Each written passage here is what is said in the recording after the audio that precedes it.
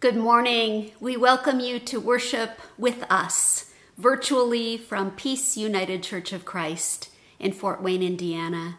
I'm Reverend Kristen Pettit Miller. I'm the pastor here at Peace Church, and we welcome you on this, our first Sunday of Advent. As we gather into a time of worship, I invite you to just simply pause with me. Lower your shoulders. Take a deep breath.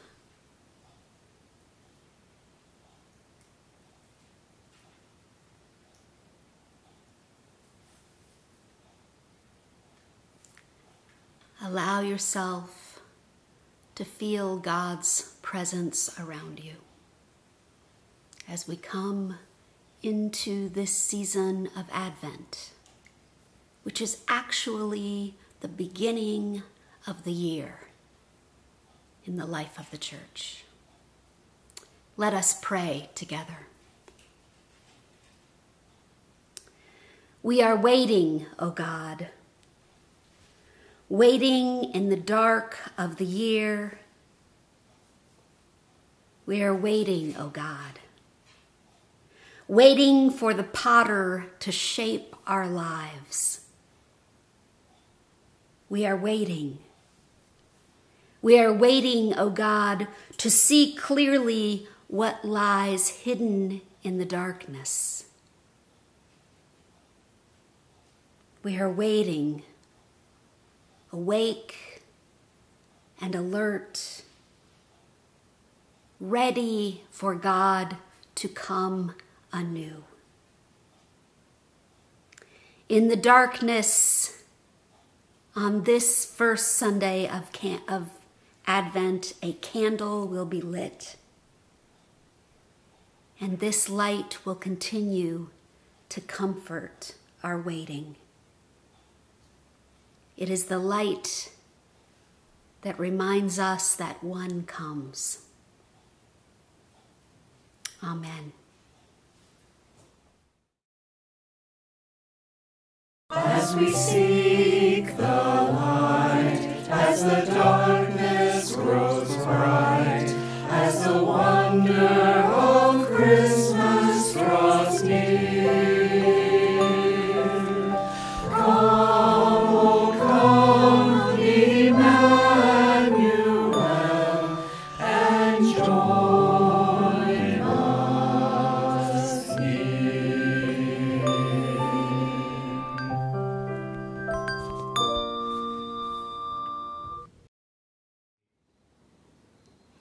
Advent is a time to remember the wonders of our faith. Advent is a time to be amazed at God's wondrous love. Advent is a time to retrace our past and reclaim the hope of our future.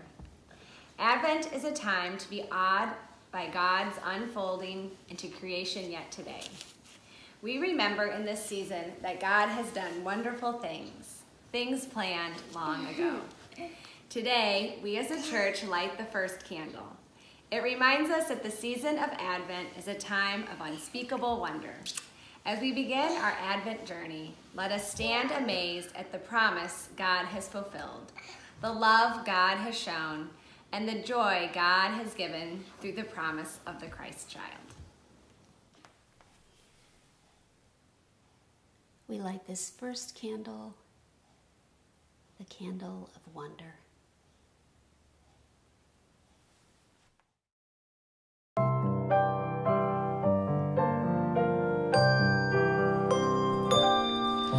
There is wonder in the hope of the birth of a King. There is wonder in the sound of the angels as they sing.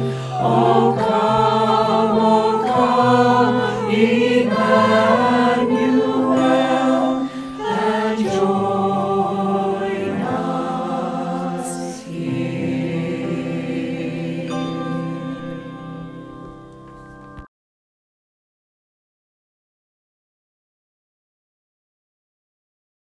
The scripture reading for the first Sunday of Advent is from the Gospel of Matthew, chapter 3, verses 1 through 11. In those days John the Baptist appeared in the wilderness of Judea, proclaiming, "Repent, for the kingdom of heaven has come near." This is the one of whom the prophet Isaiah spoke when he said, "The voice of one crying out in the wilderness, prepare the way of the Lord, make his paths straight." Now John wore clothing of camel's hair, with a leather belt around his waist, and his food was locusts and wild honey. Then the people of Jerusalem and all Judea were going out to him, and all the region along the Jordan, and they were baptized by him in the river Jordan, confessing their sins. But when he saw many Pharisees and Sadducees coming for baptism, he said to them, "You brood of vipers, who warned you to flee from the wrath to come? Bear fruit worthy of repentance. Do not presume to say to yourselves, 'We have Abraham as our ancestor.' For I tell you, God is able from these stones to raise up children to Abraham. Even now, the axe is lying at the root of the trees. Every tree, therefore, that does not bear good fruit is cut down and thrown into the fire. I baptize you with water for repentance, but one who is more powerful than I is coming after me. I am not worthy to carry his sandals. He will baptize you with the Holy Spirit and fire." Thus ends our scripture reading for today.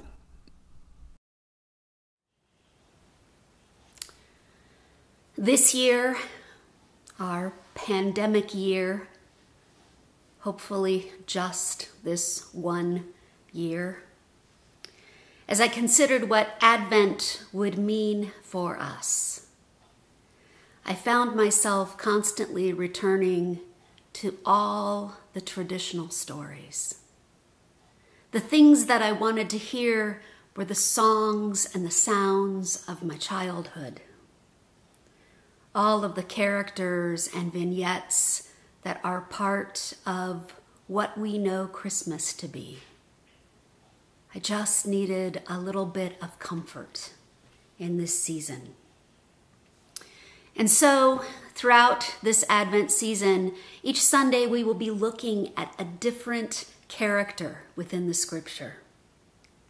I want us to journey together into the realm of their life, for us to think of what their lives can mean to us today, and to remember the way that their ancient stories have shaped our story. So each week we will unearth one of these movers and shakers of the times, one of the cast of characters who heralded in the birth and ministry of the Messiah. And this morning we begin with perhaps one of the most animated of all, with John the Baptist. Now, it is a strange twist of the liturgical calendar which places a lectionary story about John the Baptist as a man in his 20s or 30s preaching in the wilderness a mere Sunday or two before there will be stories about Elizabeth, his mother, and stories about Mary, at a time when John the Baptist wouldn't yet have even been born. So I guess it's a bit of reverse foreshadowing or something. I still have yet to figure out exactly who made that decision. And at some point I'd like to sit down and talk to him about it. But I guess we shouldn't be surprised when things get a little bit wacky when John the Baptist is involved. For he is not one that we could call orthodox. nor would we name him king of an understatement. John wasn't your average devout Jew in the late 20s. First, there was that whole style thing he had going for him. While most men were covering up to be out of the sun by wearing soft linen or at night heavy wool robes. Well, but they wouldn't wear them at the same time because that would have been taboo. But John the Baptist distinguished himself by dressing in the fur of camels, which would have been like saying that he didn't just go to the Salvation Army to shop, but that he instead went to the dump behind the Salvation Army and dug through all the treasures that the Salvation Army had thrown away. John's clothes were styled after Bedouin shepherds who dressed for protection as they were traveling through the middle of nowhere in the wild wilderness east of Jerusalem. But it wasn't a standard of dress that would have given him a sense of power and purpose in the time when he was preaching. And then we have to talk about the food he ate. Well, let's just say that he was not a gourmand in any stretch of the imagination. He wouldn't have known a balanced diet if it was placed in front of him. John subsisted on a starvation diet of mostly wild locusts, which rained down in abundance from the trees around him, and a little bit of wild honey, which could easily be found in that area. A diet perhaps less tasty, but definitely crunchy. But more important than that was that John put from the words from his mouth that were words that were shouted. For John was John the Baptist. He was a take no prisoners, fire and brimstone, holy roller preacher with a capital P, and he minced no words as he rattled off inequities, sin, wrongs, hypocrisies, and all of those things that he was witnessing that needed to be changed in his world. He was rough around the edges, and he was not afraid of conflict. His admonitions and his prophecies were scathed, and his locust-scented breath blew across the wilderness. He would have had a lot of fun with these last elections. He was, as the theologian Barbara Brown Taylor has written, God's very own air raid siren. And yet, John's message was for reaching people. For he had amassed quite a following. Barbara Brown Taylor goes on to say, a helicopter flying over the desert east of Jerusalem would have looked down on a colorful string of pilgrims that stretched from the city to an encampment by the river, which was John's church, where he heard people's confessions and he renewed their hope that God had not abandoned them. The baptizer's voice was heard in the midst of the sands of nowhere, and his words had drawn the attention of not just the marginalized and the helpless, but also of the most religious, of the Sadducees and the Pharisees, who loaded themselves onto their own camels to make their way out to that marginalized wilderness, to listen to what this shabby hooligan was saying, or rather, who he was saying it about. Now, I want to interrupt our little story before we get into John's loud pulpit-pounding phase, the narrative hook of the Advent story, and I want to let you in on a little secret. John the Baptist has not been my favorite Advent character. This particular forerunner of the Messiah has always scared me a little with his bombastic voice, and I have had to spend years trying to figure out why he threatens me so much. And I realized that it's because he reminds me of a long-gone second cousin of mine, a loud and dear man in oversized spectacles who was always just a little bit too loud at holiday gatherings in my grandmother's small house. And whenever he pontificated on local politics, which was pretty much all he talked about, he had the kind of voice that could stir my quiet Swedish grandfather into enough of a frenzy that he would start saying words back to him like, "Criminy!" This cousin usually was speaking about the social gospel, as I think about it now, as I remember the way that he would speak, and I grew up to love him. And his ideas and his passion for social justice made a huge impact in my life. But when I was little, his bluster and his passion and the way that he would sometimes spit food out of his mouth at the Christmas table would really scare me a lot. I imagine that I'm not alone. Sometimes we don't know what to do with those people who have so much passion about something that they are so thrilled with and that they believe with their whole hearts. Sometimes we want to write them off as different or strange.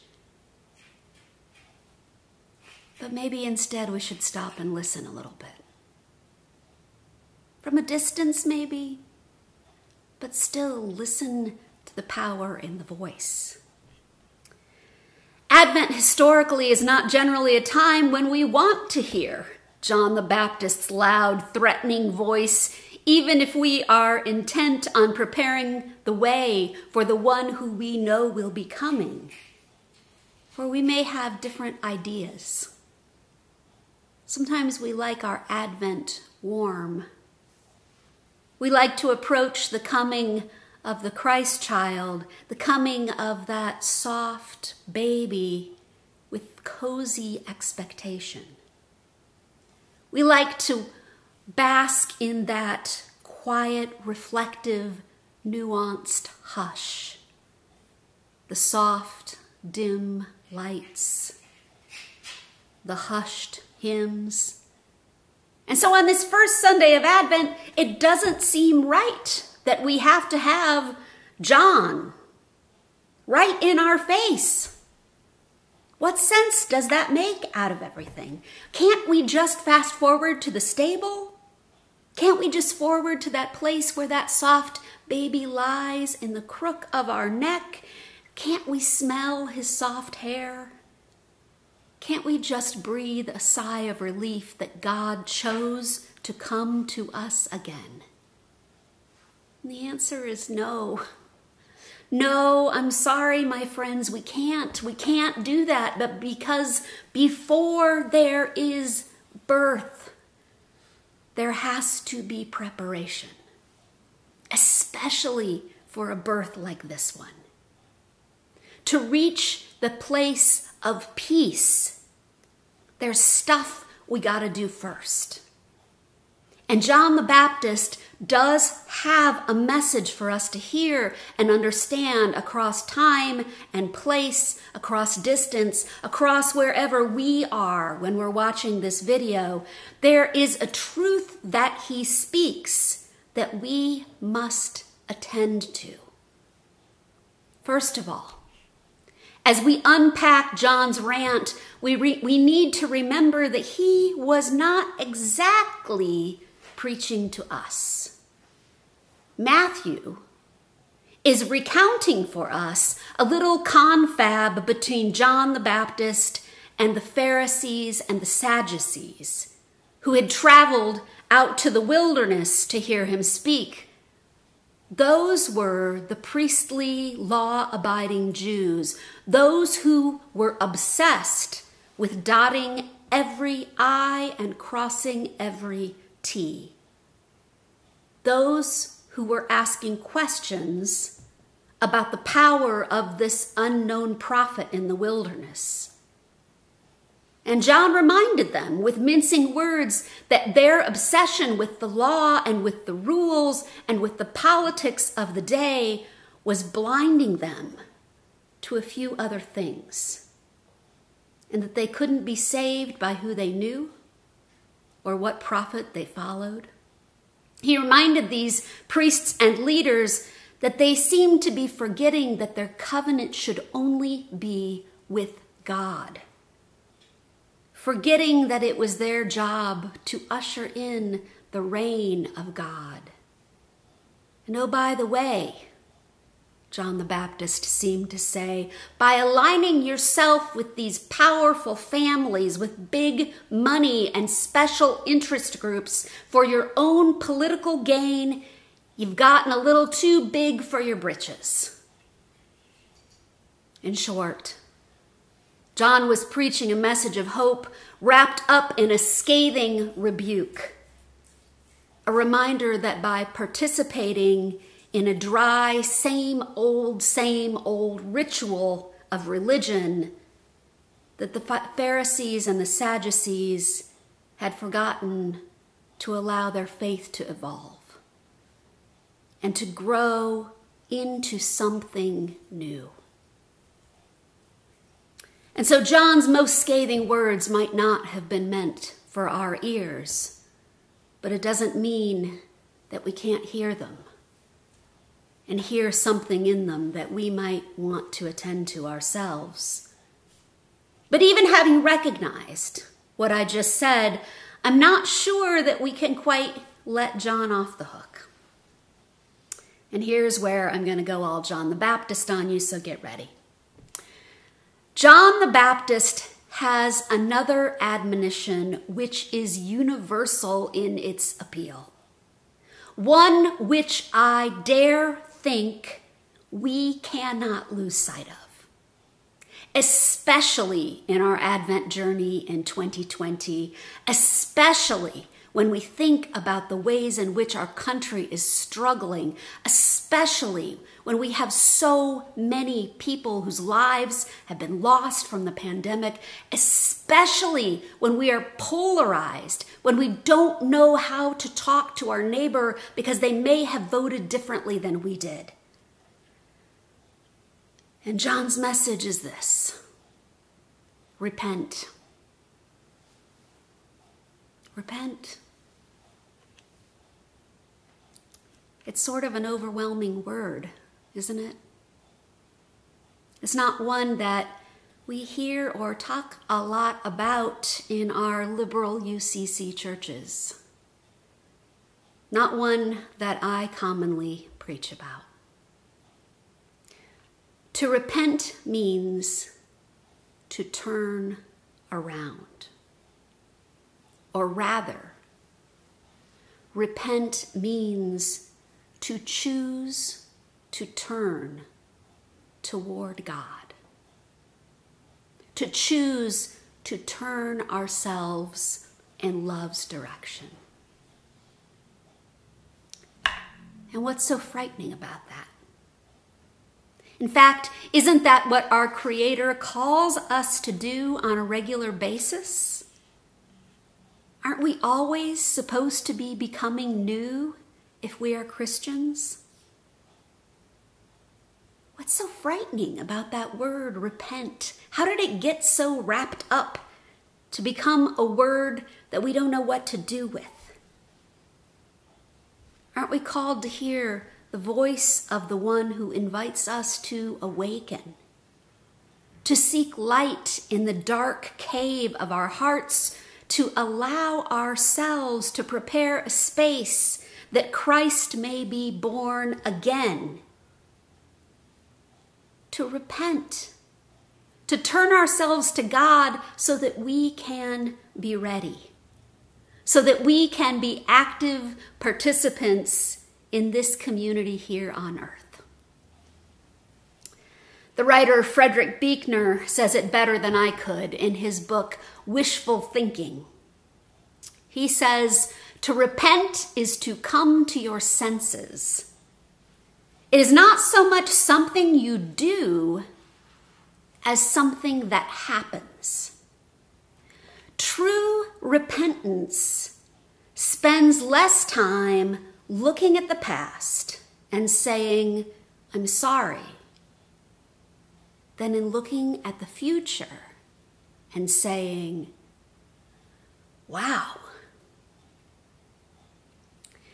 Friends, it's the first Sunday of Advent, and it is time for us to repent, proudly repent, collectively, individually, however we might want to make peace with that. It's time for us to heed the call of our crazy Uncle John the Baptist, the one who sometimes we dismiss, the one who sometimes scares us a little bit, the one who often has the loud voice and isn't exactly the life of the party, but he is exactly who we need to hear on this first Sunday of Advent. He's the one who's still asking all the right questions for each of us. He's the one who cuts to the heart of the faith and reminds us where our priorities lie. It's time on this first Sunday of Advent for us to turn our faces toward the light of God, to make space in our souls to bear new life. May that be our goal. Just a little space. A little space. Amen. I invite you now into a time of prayer. Let us pray.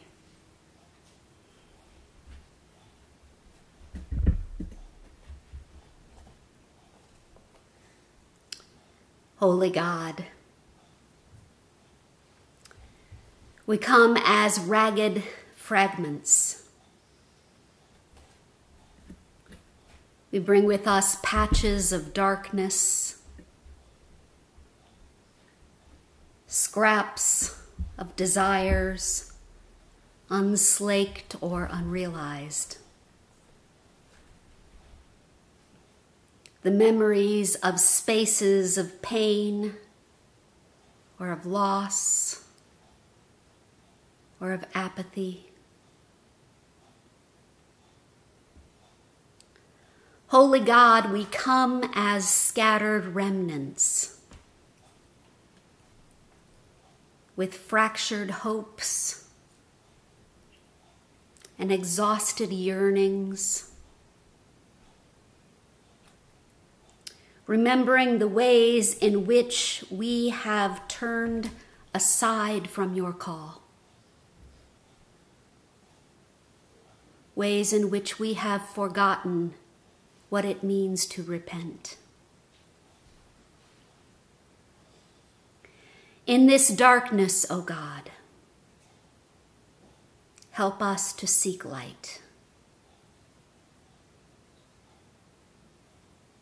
In this desolation, O God, we seek your companionship on the journey. We stand on the threshold of waiting, O God. And we are slowly beckoned into the light as we prepare ourselves for the birth again of the child of peace. Transform us, O God, in our journeying. Help us to change gradually and subtly. Help us to make space for you. In the name of the Christ child who grew and became a man and taught us to pray, saying, Our Father, who art in heaven, hallowed be thy name. Thy kingdom come, thy will be done, on earth as it is in heaven. Give us this day our daily bread, and forgive us our debts as we forgive our debtors. And lead us not into temptation, but deliver us from evil. For thine is the kingdom, and the power, and the glory forever. Amen.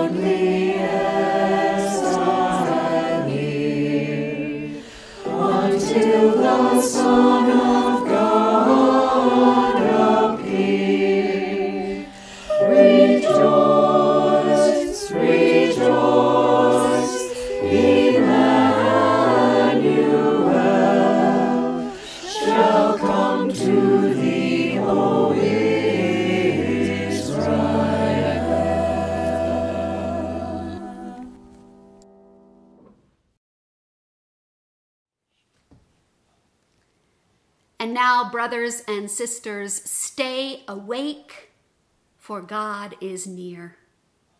Prepare your hearts, for God is near. In the darkness, one candle of hope burns brightly.